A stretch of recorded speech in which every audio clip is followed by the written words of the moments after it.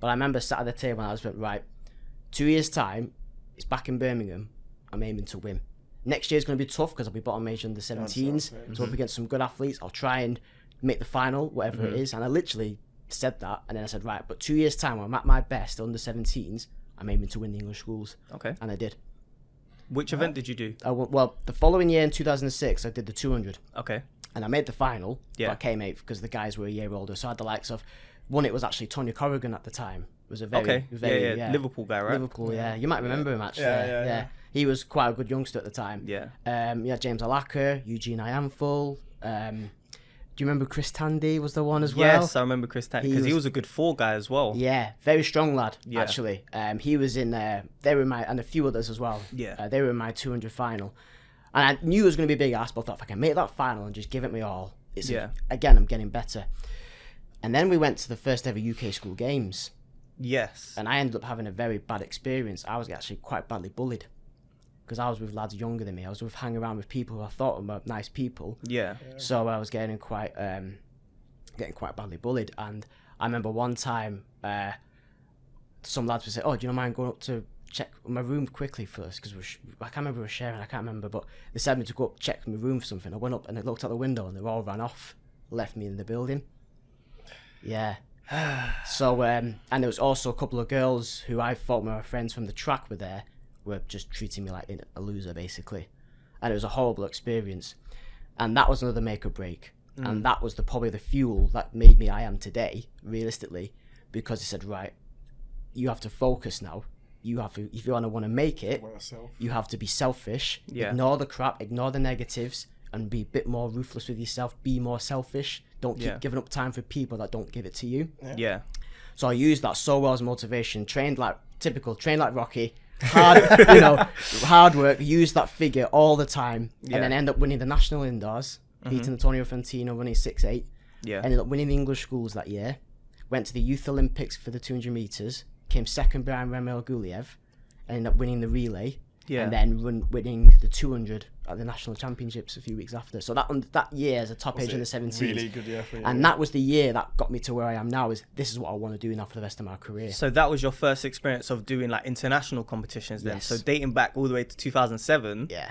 That's been your first like, okay, I could actually do something here. Yeah. So was the Youth Olympics the turning point, or did it come a bit before that where you started to think, it was coming. I may have something. It was coming more, I'd say, was winning that English schools. Okay. Because that was really the first time I was on Sky Sports. There's a bit of pressure on me, a bit of publicity. And as a 16-year-old, it can go either way how you let it get to you. Yeah. So I took it as more of as, because at the time, Jordan Huggins was running very fast. Yeah. He went off to the World Youths. So he wasn't going to do the 100 metres at the English schools.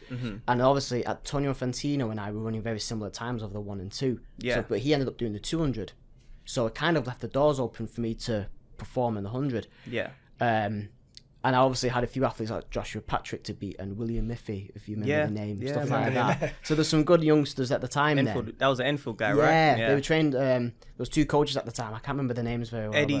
I know Eddie Stevens. I can never remember. I don't think anyone actually, unless she was in the group, I don't think anyone ever knew the name of the other guy that used to coach with them.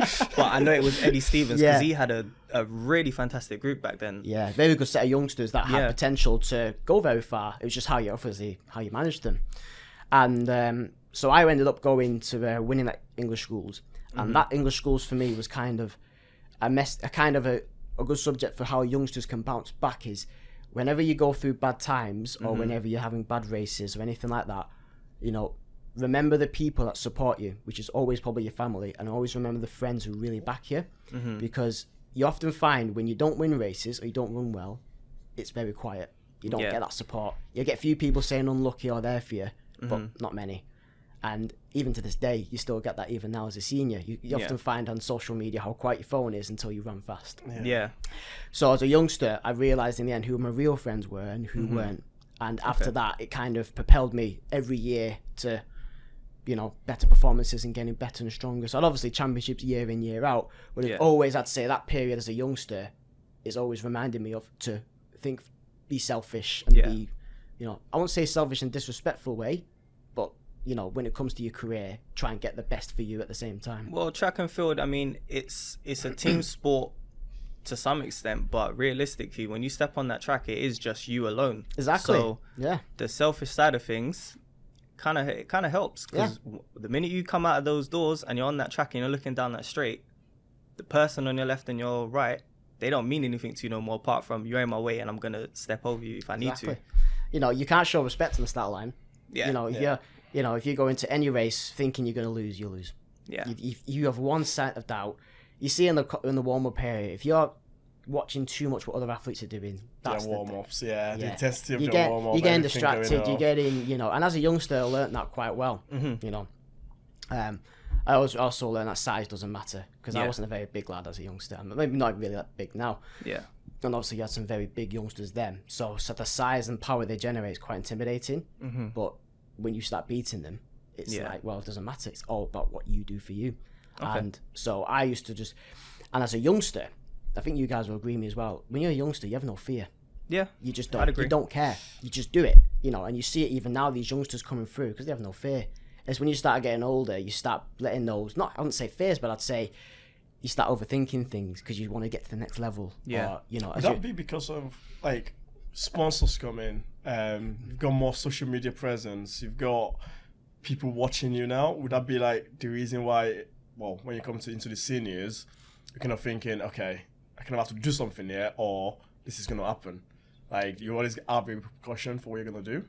To a certain extent, I'd say, yeah. I mean, you know, when I made my breakthrough as a senior, it was a wake-up call again. Because as a junior, you're in the bubble. So you know who you're racing, you know how to beat them, and then obviously you do internationals. Very similar. Yeah. It is when you hit seniors, it's, right, this is a big step up now. So then that's when you think, what do I have to do to close the gap?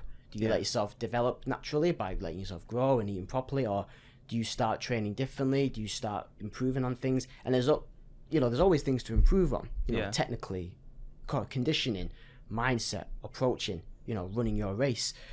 So you often forget, like, as a youngster, what worked for you then. You try and use that what works for you even now.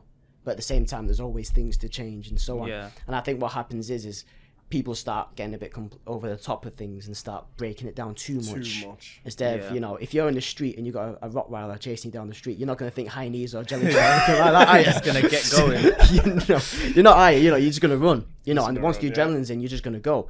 And sometimes it is the factor of just switching off and just letting it happen. You know, let the muscles do its job, because that's what you train for. So just... When I'm stepping in, 30 bottles of Zoom till I'm sentimental.